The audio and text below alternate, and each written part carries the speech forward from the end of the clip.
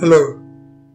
Today we're looking at Ubuntu 19.04 feature freeze. That's not the official ISO, but it's in the stage of development where we have just entered the feature freeze period of Ubuntu 19.4, and in about a month from now we will get the final beta, and in about another month we will get the stable release. But the feature freeze is a very important step, and it's absolutely worth checking it out.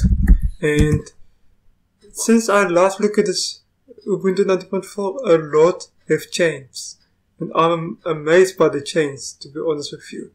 We have now GNOME 3.32 beta, so we will have the stable release inside of it. Let's go to the settings quickly. To settings. And as you can see, there's a lot of good GNOME goodness in the icons there, but let's quickly go to the settings, details, and as you can see, it is Disco Dingo, and this is GNOME 3.31.91, which is also known as GNOME 3.32 beta, and yeah, it's kernel 4.19. So the wallpapers have not changed yet, and most of the settings is still the same except for applications. And as you can see here, you got for every application on your computer you can have some specs about it and configure it as you want, and you can also open it up in the GNOME Software Center. So this is a new thing in the settings. This is quite neat, indeed. And one thing which I also noticed is the privacy. By default, this is a default install, most of the privacy is on.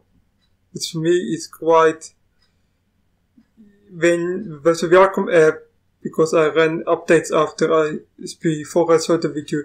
You have the choice if you want to turn off the privacy or keep it on.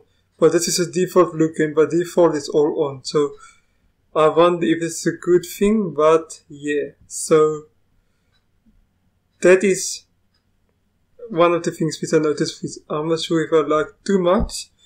That by default it's on. Of course you can turn it off easily, but by default it is on. So in here it's quite nice in your apps. We got the new Jaro theme, but all the icons have been updated. They look brighter, they look clearer. I love the new themes, and as you can see, the kernel live page got their own icon now, which will take us back to the normal place, but for Ubuntu 19.4 is not yet available because it's not yet stable. So that makes sense. And system monitor. This is in a virtual machine. Everything works perfectly. In Ubuntu 18.10, VirtualBox doesn't really work too well in some situations where here it's perfect. And as you can see, it's about a gigabyte of RAM at the moment. So that's fantastic. And another great thing, we looked at it earlier, but it's still fantastic. It is now files 3.32.